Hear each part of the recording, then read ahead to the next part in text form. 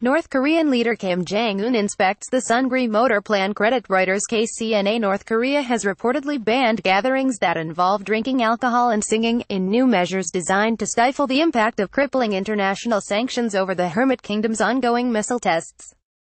The apparent ban on fun was reported by South Korea's National Intelligence Bureau during a closeddoor briefing to parliamentarians on Monday.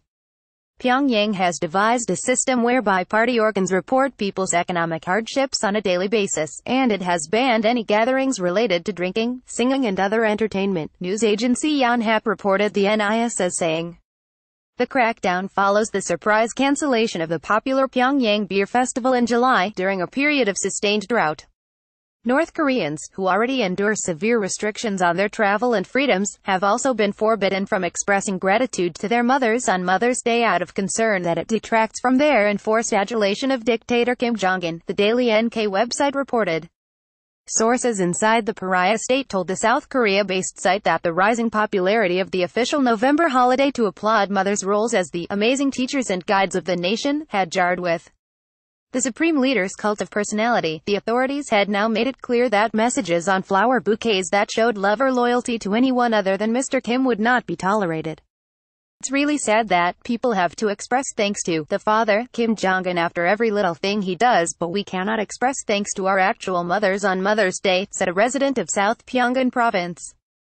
Meanwhile, Mr. Kim is said to also be tightening his grip on the nation's elites to ensure their loyalty, and has disciplined two officials at the head of North Korea's most powerful military organization.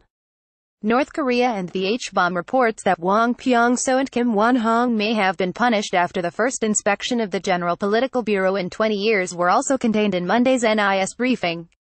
The rare audit was conducted following suspicions of an impure attitude within the Bureau towards the regime, said NIS officials. They could not reveal any further details about what was uncovered or the punishment meted out. Although the NIS made no reference to a purge, the inspection may indicate a power struggle within the pariah regime's elite amid an escalating standoff with the U.S. over Pyongyang's nuclear and missile program. According to the New York Times, Mr. Wang, who has the title of Vice Marshal, has not been seen in public since October 13. Wang Pyong-so credit Reuters as the official holding the most senior military position after the Supreme Commander. He is a powerful figure who oversees personnel decisions in military, political and ideological affairs. He is one of the few trusted officials to represent the regime abroad and was one of only 4 people filmed in a meeting with Mr. Kim after North Korea's 6th nuclear test in September. Intelligence officials also forecasted that there could be another missile test before the end of this year after a recent hiatus.